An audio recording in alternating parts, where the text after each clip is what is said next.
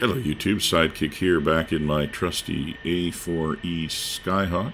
Today we just have a short video about ground handling in the A4E, and I wanted to do this because a while back the community A4E Skyhawk released version 2.1 of the module, and there are some really significant improvements. We'll talk about some of the other ones in a minute, but the thing I really wanted to focus on in this video is the ground handling, and I wanted to do that for two reasons. First of all, ground handling in the A4 is a bit of a challenge.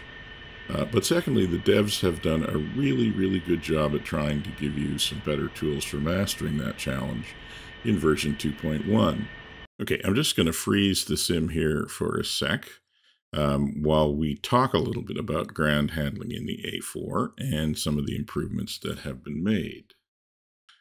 There's two things that they've worked on. The first is the controls indicator that you see there in the bottom left-hand corner, which you bring up, of course, by pressing the right Control Enter key. The second thing is that they have really improved the sound model to give you some better ideas about what's going on underneath your feet. So let's take a look at taxiing and taking off in the A4E. First things first, when you're taxiing the A4, you really have to do it with the controls indicator up. So start with right Control Enter. Now, the important things on the indicator that you want to notice are, first of all, the wheel brake indicators, which are those little yellow bars that keep popping up and down, and also the open yellow circle at the very top, which is the nose wheel position indicator. Those are the two pieces of information you really need when you're taxiing. Now, the other thing you need to know is to understand why ground handling is a challenge in the A4. And that's because you only have differential braking. You can't steer the nose wheel directly. Now, pilots of the time would have been quite used to this system. It's the way tail dragger warbirds worked, and most of them probably would have come from that background. But it's harder for sim pilots, kind of for two reasons. First of all, a lot of us are coming, instead of coming up from warbirds, we're coming back from more advanced jets that frankly have steerable nose wheels, and that's just what we're used to, so that makes it difficult in the first place. But it's also hard because sensing the alignment of the nose wheel is actually kind of hard in the simulator. It's probably harder than it would be in the actual aircraft. In the actual aircraft, this is one of those things you would kind of feel in the seat of your pants. I mean, the nose wheel's pretty much right under your seat. But those kinds of things are kind of hard to sense in a simulator because they're not really visual. They're tactile, and obviously you just don't have that sense. So that's why you want to use the controls indicator and keep a real eye on that nose wheel directional indicator, because that's really the only way you're going to be able to tell which way the nose wheel is turned. So the thing you need to understand about the nose wheel is that it's completely free. And so it responds to a couple of different forces. It responds to, obviously, the differential braking, but it also reacts like a normal free-running wheel would, which is that if you start moving it forward, it tends to come back to the center line. And so it's kind of understanding exactly what's happening with the nose wheel is really important to understanding which way the aircraft is going to go. You just have to practice it to get a feeling for how the nose wheel reacts in certain situations. So yeah, basically it's another one of those things where practice is, well, it may not make perfect, but it's certainly going to mean a lot less frustration, I think. And we'll try and notice what's happening with the nose wheel in this video. Maybe that'll help you with your own practice. The other thing to notice about the controls is, first of all, with your wheel brakes, you're probably going to want to go into your controls and set them up so that they're inverted. I'm not sure if it's that way for everybody, but for me, I always have to invert the brake axis on the A4, actually on most aircraft. Otherwise, the brakes are on by default, and you press them to take them off, which is not what you want. The other thing to notice about the controls indicator with the brakes, and I'm not sure this is true, but I think it is that because they start from the bottom, you kind of think that's the zero position of the brakes, but it's not. I think the zero position is actually in the middle of the screen, so on the horizontal axis, which means that when the brake indicators are below that level, they're actually in the negative, meaning they're not applying the brakes at all. The brakes actually only start to be applied when the indicators get to midway up the screen. And of course, this is another thing that if you had tactile feedback, you'd feel the brakes starting to grab. But you can't really in the sim, so you really do have to watch that indicator, and when the brake gets to halfway, that's when it's actually applying friction to the wheel. Okay, well, let's restart the sim and just take a look here. So the other thing to notice is that we have the throttle indicator on the left. So when you want to move forward, you just give a little throttle. And once you overcome the stiction, now you'll notice that the nose tracked a little bit to the left. That's because the indicator, the nose wheel indicator, was slightly to the left. And we have to jockey it back and forth. I'm just jockeying the brakes back and forth to try and keep it down the middle. Now what the devs have done with the controls indicators, they've made the nose wheel position much more sensitive than it would normally be. It's now actually basically on a logarithmic scale. So even when it's deflected a tiny amount, you can see it. Because even a small amount of deflection will make a difference in the fine pointing of the aircraft. So as you see, we're going down the runway. I'm just jockeying the brakes back and forth, just trying to change the direction just a little bit. And as you can see, at this rate, when I change the direction of the wheel, it basically comes back to center pretty quickly. So I can change the direction, and then it stays in the direction I pointed it. And now as we come up to the big turn here, we're going to get a slightly different behavior, as we're going to deflect the nose wheel a long way to make the turn. Okay, so we should come out on the runway here. Now I'm giving it a fair bit of left brake. The nose wheel deflects. I stop giving it brake, and it stays deflected, but it slowly comes back to center. And so the trick is to try and arrange it so that the nose lines up down the runway just as the nose wheel gets straight again, and that takes a bit of practice. And then a bit of fiddling, and then as we stop, and there is another thing that just happened that is new, and that is that you heard the sound as the brakes locked. Now, this is something that has been happening all along, even before in the A4, but the difference was you didn't know it because there was absolutely no indication, well, very little indication that your brakes had locked up. In fact, the brakes will lock reasonably easily. It's actually, as you can see there, I didn't have to apply very much force to the brakes, and we weren't moving very fast to cause them to lock.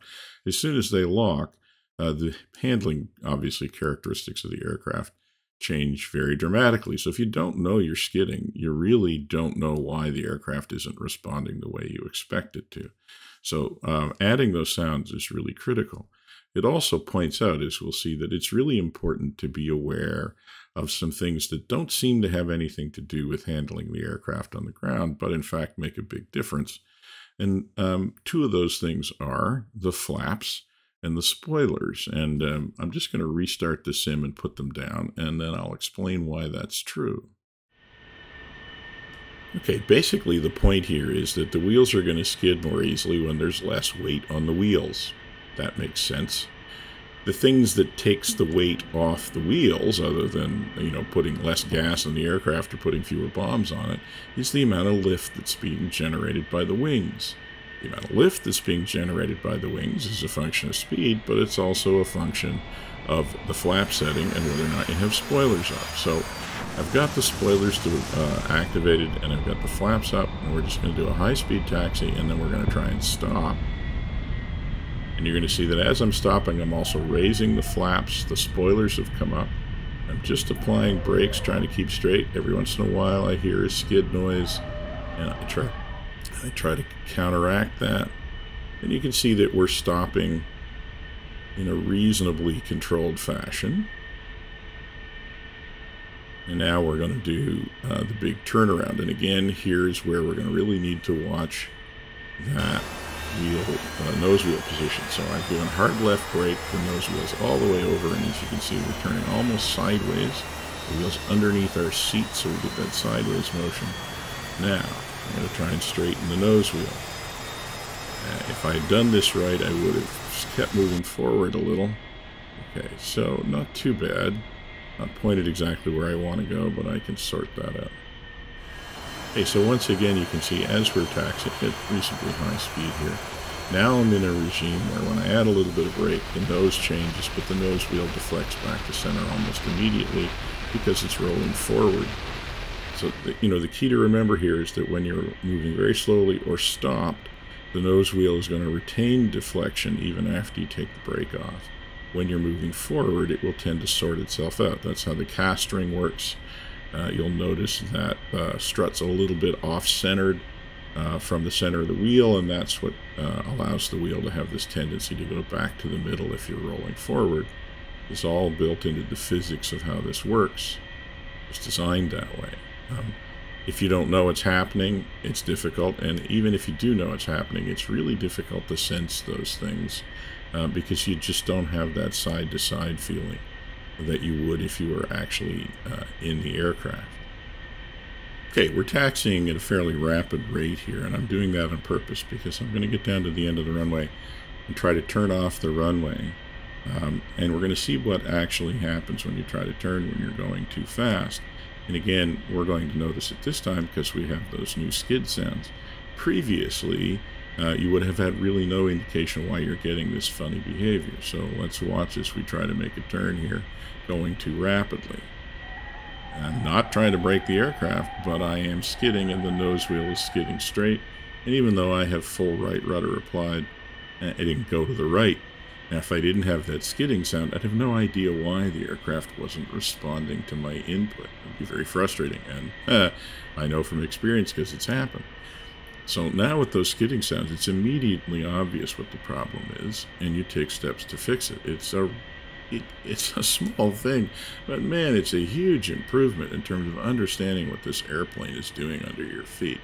I can't emphasize enough how important just that little bit of sound modeling really is to making all of this make sense. I used to be pretty frustrated trying to taxi the A4, but I'm really enjoying the challenge now because I finally feel like with these improvements in 2.1, the devs have actually given me the tools to master this challenge. And it's great to have the challenge. Taxiing the A4 is a challenge, and it's really important that we know, for high fidelity reasons, what that challenge is like for a real pilot. But it's practically impossible to do if you don't have the right tools and if you don't understand what's going on. So what the devs have done is actually given us the tools to master this challenge, and it is a challenge. But I'm finding it's actually kind of fun now because I can actually get better at it.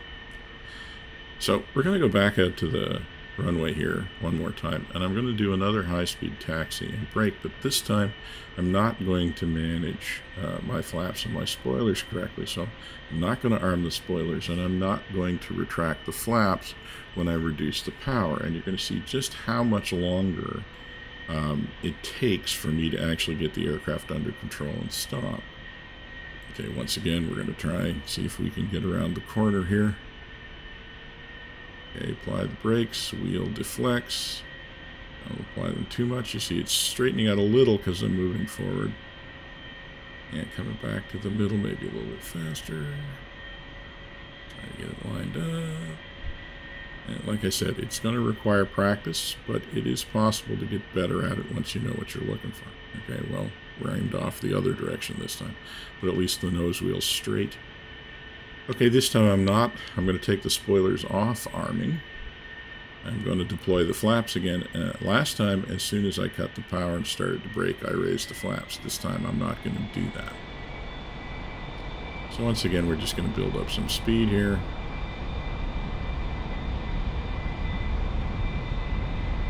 And now cut the power and start to brake without lowering the flaps. And you see we start to skid almost immediately. Can hardly apply any brakes at all without getting that skidding going. It really is very difficult to control the aircraft. It's amazing how much of a difference not braking the lift has on the handling characteristics of the airplane. You really do need to be aware of it. So if you've ever had trouble landing the A4 and getting to stop in time, chances are this has been the problem. If you didn't have your spoilers deployed and you didn't raise your flaps as soon as you're on the ground, you're going to have a much longer landing roll. But without the skidding sound, you wouldn't know why. You'd just say, well, I can't stop the A4 on any reasonable distance on a runway, which is true if you don't raise the flaps and put up the spoilers. So now you know when that's happening because you actually hear the skidding. By the way, you'll see skid marks if you look at the external view as well, but that doesn't help you very much when you're in the cockpit. Okay, so that's my short video on ground handling in the A4. Hopefully that helps you understand a little bit more what's going on. I really do think with the new tools that the devs have provided, this is now a skill that is much easier to get good at. I'm going to spend some time practicing it. I hope you do as well, and I hope you continue to enjoy the Community A4E Skyhawk, which is, as we all know, forever free, as well as, for my, well, not money, but for my opinion, still one of the best modules in DCS. That's all for now. This is Sidekick, signing off.